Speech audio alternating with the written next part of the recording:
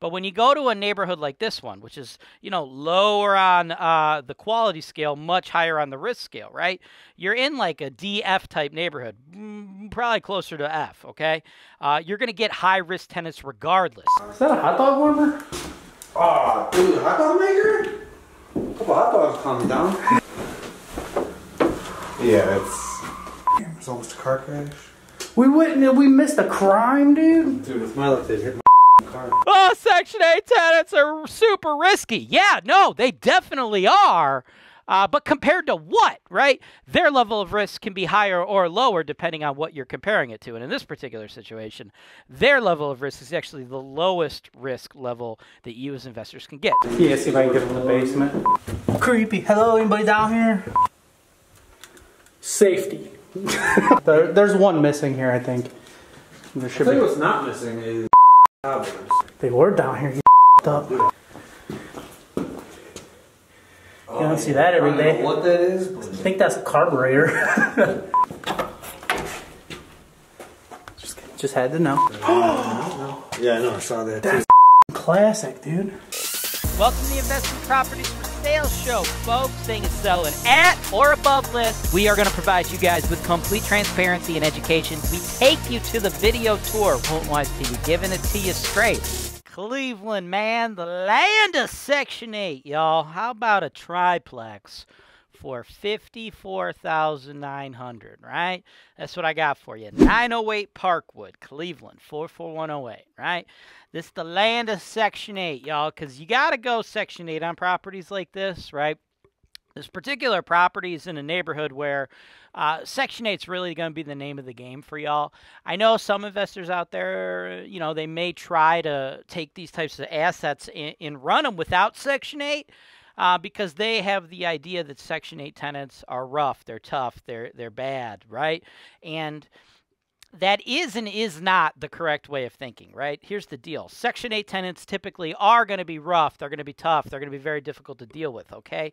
But what you guys have to understand is it's really the neighborhood that is going to bring you a certain type of tenant, and then you're going to get that certain type of tenant, and they're either going to be Section 8 or they're going to not be Section 8, right? Like, for instance, if you had a property, a triplex in what I would consider to be like a B-grade neighborhood in the Cleveland real estate market, and by the way, when I say B-grade neighborhood, I'm referring to the grades given to the Cleveland neighborhoods in the Ultimate Guide to Grading Cleveland Neighborhoods. This is a guide. It's a living guide. I published it almost 10 years ago. I published it back in 2015. I've linked it to the show notes below, and as things in the market change, I update the guide, right?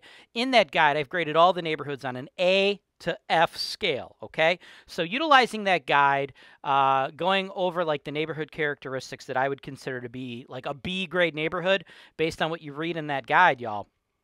If you have like a triplex in a B grade neighborhood, first of all, you're going to be paying $250,000 to $300,000 for it right now. You ain't going to be able to buy it for no $54,900, okay? But if you have like a B grade neighborhood, you're going to get what I would consider to be like B grade tenants most likely. And when you're in a B grade neighborhood, tenants on Section 8 are going to be more risky than cash paying tenants in B grade neighborhoods, okay? But when you go to a neighborhood like this one, which is, lower on the quality scale, much higher on the risk scale, right? You're in like a DF type neighborhood, probably closer to F, okay?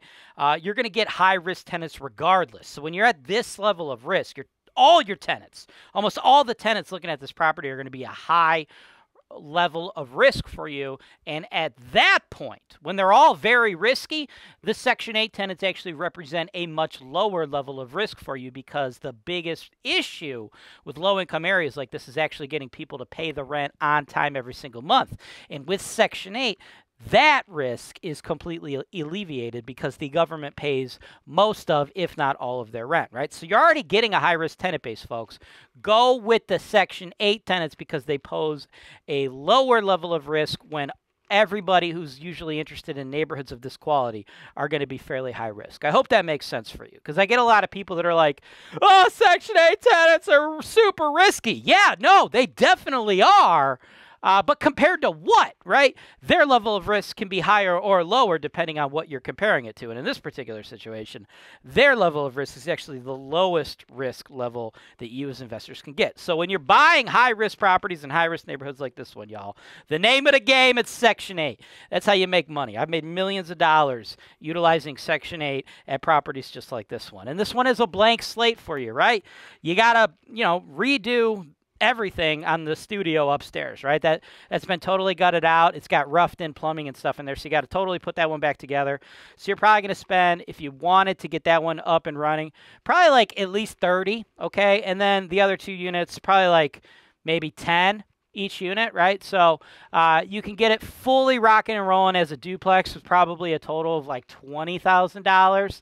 And then if you want to drop $50,000, you could have a triplex and you could be bringing in $2,690. And my recommendation, of course, would be to go with the Section 8 program, right? You're going to have to get it lead certified while you're doing your renovations as well. And if you have questions about Cleveland's lead certification process, just like that Ultimate Guide to Grading Cleveland Neighborhoods, the lead certification information is also linked below for you guys. That's what we do here on HoltonWise TV. We provide you guys with the education and information you need to be successful in the Cleveland market. So with all that said, all you need to do from here is either send in your offers or ask to get a tour. If you want to tour this property yourself, get in there, bring a contractor with you, whatever, that's totally fine with me. Just send us an email, sales@HoltonWise.com. If you hit us up before 5 o'clock, we will get you in there same day. If not, we'll get you in there the very next day. If you want to make an offer, include your proof of funds.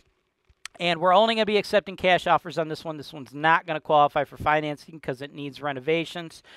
So go ahead and send those to our team, sales@HoltonWise.com. Just include an email, put the address, 908 Parkwood. Let us know you want to pay $55 cash, and then give me your proof of funds. And if you want to do like a BRRRR deal or a refinance later and you need money, let us know. We have a whole Rolodex of lenders.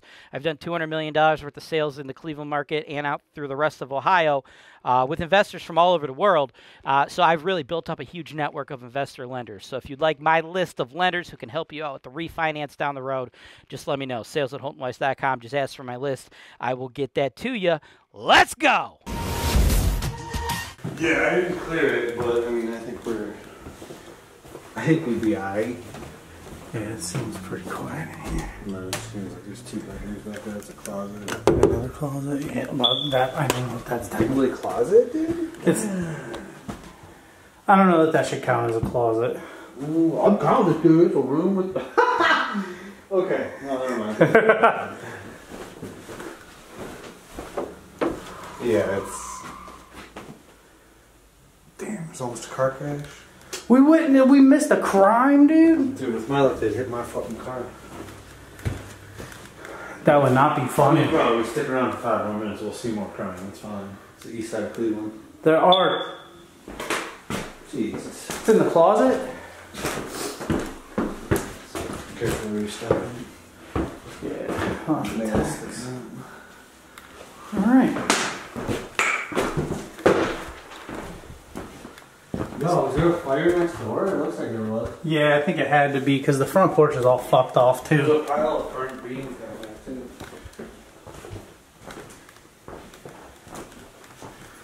And I think we go upstairs, and then after we do that, we'll go in the back hall, see if we can. Yeah, see if I can get in the basement. This door, you said? No, back here. Oh, Don't know where that goes, honestly. this should be the 3rd unit. Oh, it's not. It is. Okay. Maybe there's just 2 ways up. Yeah.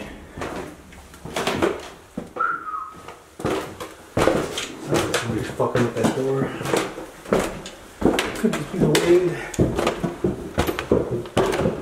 Holy fuck. This is a whole separate unit? Yeah.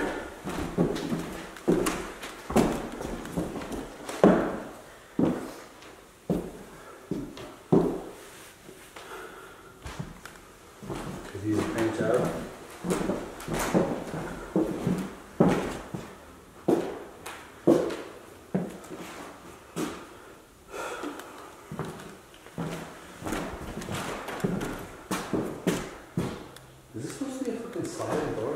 No, it was a Sitting wall. on a track almost. It was a wall to separate the like living area from whatever this is. Yeah, and then there's the other fucking access point. Yep. Just gonna hit this corner.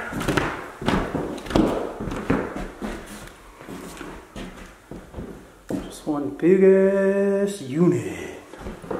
It is pretty much. If you knock out that one middle wall, it's one big ass fucking. Yeah, it'd be a nice studio. We'll go down this. Some wall missing.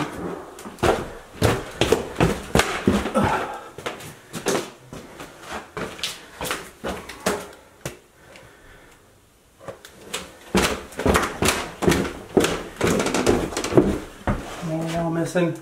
I can get into the bottom unit from here. You can? Yeah. Oh, okay, go. Back door's missing.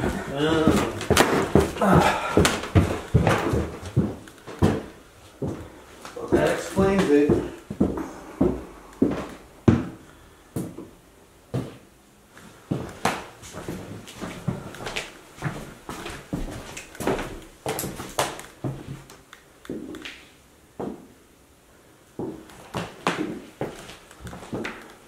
So was the implication that there is electricity down here? I said no. I said first floor has none. Oh, I meant upstairs, my bad. Yeah, it might be just off entirely. You gotta love when your workers are smashing some MDs in the middle of the day. Just means they're working hard, dude. I came here to lay tile and get drunk. And I'm all out of tile.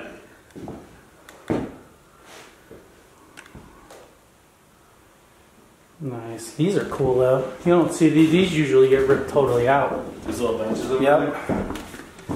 Yeah, that's like all this woodworking is Yeah. like the doors and shit. Those are cool as fuck. Definitely old school. This is laid out exactly like 123rd. I mean, minus that. You're right. You are right. Holy bedroom.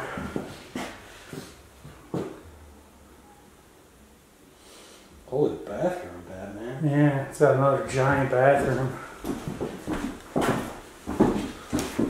Crackhead in the closet. Oh, JK. JK. You never know, dude. Oh, look at the ceiling. Is that a hot dog warmer? Oh, dude, hot dog maker? A couple hot dogs calm down. Yeah. I didn't see any wicker chairs supposed to burn though. Damn. Where was that? Yeah, the ceilings in here are all sorts of fucked. Yeah. Oops, wrong button. Wrong button. You like exposed pipes? Got a pipe I can expose to you. Exposed pipes. A lot of tools left behind too. Think there's any Newports in here still? Nope, it's empty. Could have figured that. Here's another one of those baby closets. Closet that shouldn't be a closet. I'm not exactly sure what was. Insulation tape, dude? Not exactly sure what was going on in here that they needed the back of the toilet and a gas can. They're just doing like Jenkum or something. They were shitting into the gas can. Oh, there's the rest of the toilet. Okay, never mind. They just moved it out of the way. Yeah, that insulation tape right there is fucking. I'm gonna get some packing tape. Yeah. My brother gets insulation tape from the uni. Wash your feet, dude. There's a lot of fucking. I'd hate for you to get tetanus on the east side. I mean, I do got these big ass boots. Alright. Yeah, that insulation tape, my brother gets it from the union jobs he does. It's fucking like some of the best tape. Just to show you guys these fucking comical closets. That fucking thing. You couldn't. I mean, there's nothing you could put in there. You couldn't put a dress in there. I don't even think I could fit it. Alright, now the scary. This was not scary at all, dude. You went down there already? Yeah, no. Oh. I took one look and was like, oh, that's... I'll save that for Matt. He'll go terrifying. Matt will go down there. Oh, you're the power lifter, dude. He's fucking. $6, dude. Oh, what the fuck? That explains it. Creepy. Hello, anybody down here? Any crackheads? Ghosts? Ghosts of crackheads? Any ghouls? It is Halloween after all. Oh, what? A box, a fucking bin of wire. Oh, look at that fucking air purifier over there. Is it space heater? Space, that's scary as fuck though. Oh, those are your electric panels with no covers on them? That's fun. As is tradition. That's a pretty nice hot water tank though. Looks newer. The furnace? However, Not so much. this... Well, that's just upstairs, bro. Yeah, there's one missing here, I think. There I'll should tell you be. what's not missing is fucking cobwebs. There's What's the that? drink 'em, dude. They were down here getting fucked up. Yeah. This one's better. This one's in much better shape. You close that front door? I can't remember. Oh, fuck, dude. Yeah, I don't know. I'll tell you what I do know, though. They were doing some jankum down here.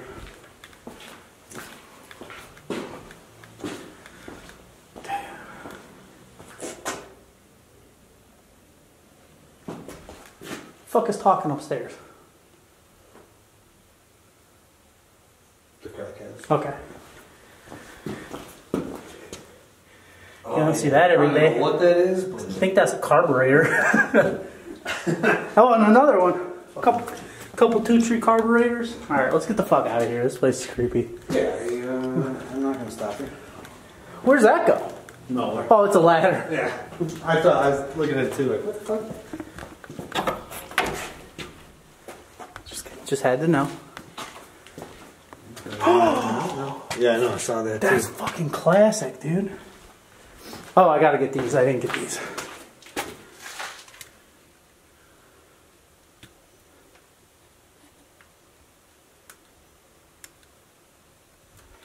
Safety. First priority.